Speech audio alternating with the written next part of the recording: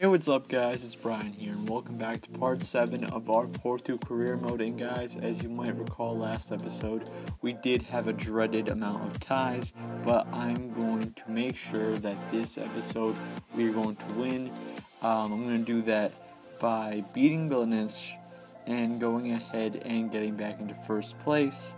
So we're going to do that, and before we go off and do that, I was just informed by Finland, who I forgot I was the coach for a second, that I had a national lineup in place, so we're going to do that afterwards.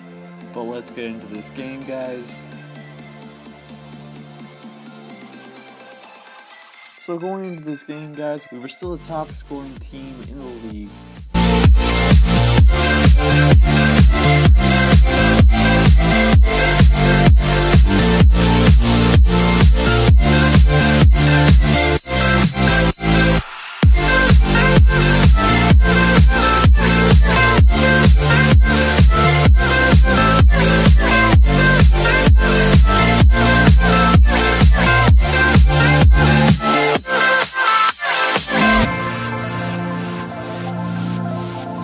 As you can tell, some of our players came back from international break.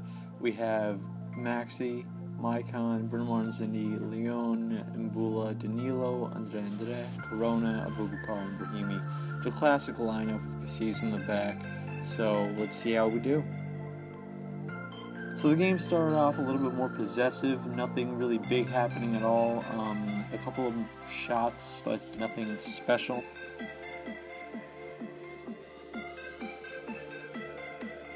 Kind of annoying, to be honest. It was the classic computer thing to do where they just passed around the whole time and made it very, very, very annoying to play.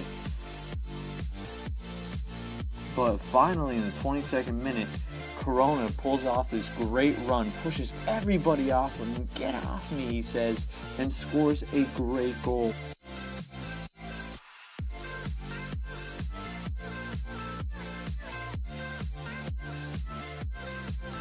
Look at this goal again.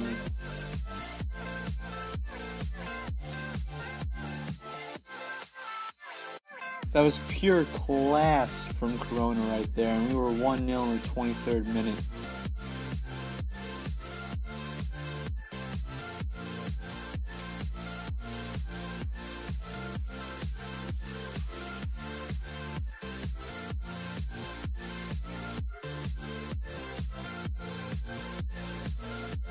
The game went back to the regular old possession play until the 35th minute, when once again we were on the attack.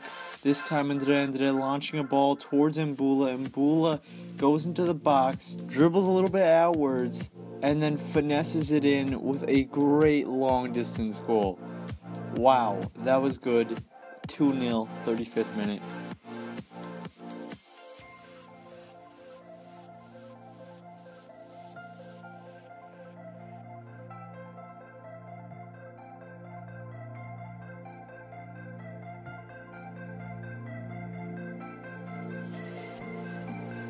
And so halftime came and we were up 2-0, guys. On the other side of the league, we had a couple of games also going on at the same time. Most specifically, both Sporting and Benfica were playing. Sporting were tying Setúbal, and Benfica was losing to Madeira, which is really, Benfica are doing really bad. But Sporting tying is actually pretty good. But nevertheless, we move on into the second half.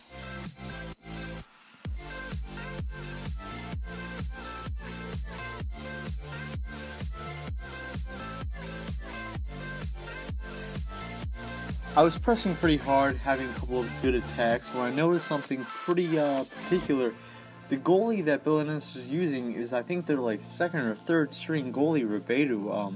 I had to look him up to find out who exactly this goalkeeper was. So, I mean, that probably helped me out with those 2 goals. I mean, good thing, because maybe Juventude would have saved those.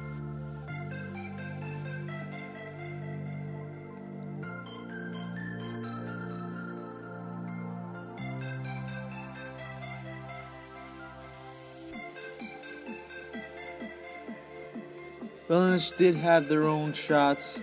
One specifically that Cassis had to make a great save for here. But other than that, there was nothing too special about the rest of the game.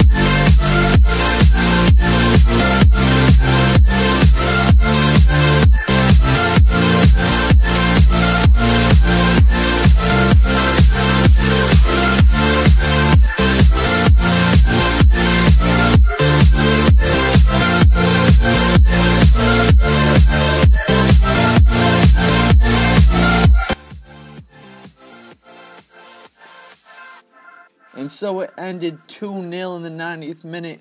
We were up again. Thank you. That's right, guys. We're up in first place. We have the best goal differential. We're solid right now. We're going into our next game, which is going to be in the Champions Cup. And we are playing Olympiacos, who are coached by former Sporting coach Marco Silva. And beforehand, I wanted to go ahead and praise Marco Silva, because, you know. But I also got a player conversation mail, and it was from HELTON saying that he was not happy because he wasn't playing as much. You'd think a guy that's 37 years old and about to retire should be content with what he has, but no. So you know what? Your wish is my command, and as you can tell by the lineup, HELTON was starting once again in the Champions Cup, this time against Olympiacos. Olympiacos were in last, probably losing to PSG, while I was in second with 1 point. Basel was in third, also with 1 point because of that tie we had earlier on.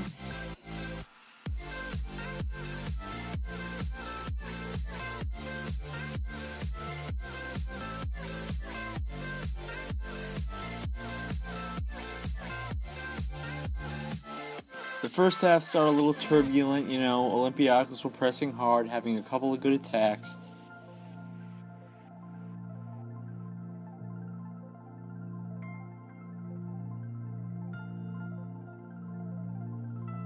But so was I, and just to add on, very good player is Kevin Dix. I'm not sure if I'm pronouncing it right, but that right back I got, the young guy Kevin Dix, he's really good, honestly. I mean, I like Tete, and of course I love Maxi, but you know what? I'm going to play with this guy a little bit more now that I've had a little bit of experience playing with him. But guys, an awful thing happened in the 18th minute, and by awful thing, I mean a goal, and it was from a player that was just debuting on Olympiacos, Adea Brown, or Brown Adea, whatever you want to call him. I don't even know how to pronounce his name, but still, he scored against me, and HELTON could have probably saved that. And you know who could have probably saved that? Casillas, but I didn't start him because, you know, HELTON was whining about it. So this is why I start Casillas HELTON. And after a bad corner, I got yet another corner off that corner, and this corner I scored off of in the cheapest of ways, but whatever. A goal is a goal, and Bruno Martins Indy puts it into the back of the net. It was 1-1. So with the tie, I started to play a little bit better. My defense was getting better. Even HELTON was playing a little bit better, thankfully.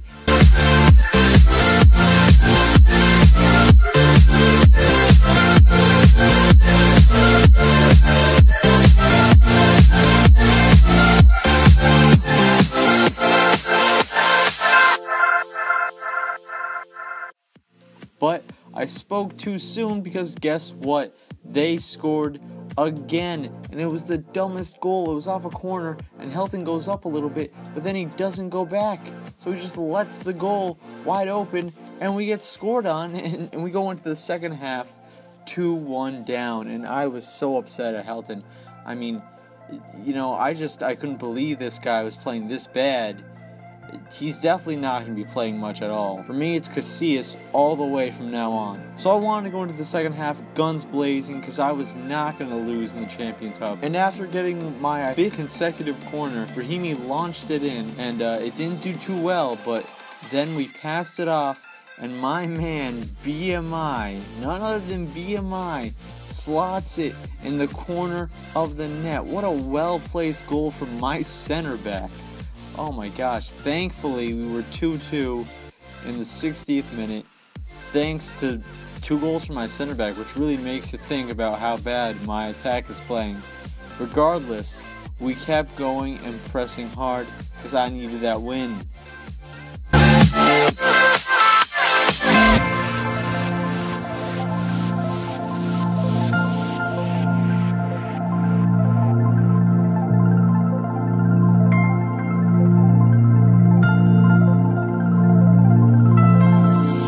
And guess what? In the 82nd minute, after a great through ball and a great run from Abubakar, we got our goal. Yes, right in the nick of time, Abubakar scores to make it 3-2. Just what we needed to make up for HELTON's lack of goalkeeping.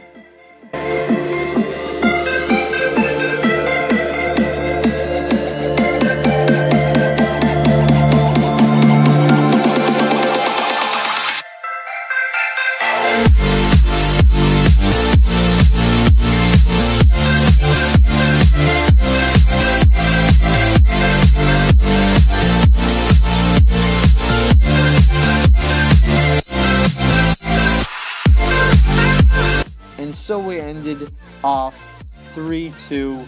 Thankfully, guys, we have just secured 3 points in the Champions Cup. Thanks in most part to the 2-shot, 2-goal wonder right here, Bruno Martinez. Yes, guys. So yeah, guys, we got a good place in there.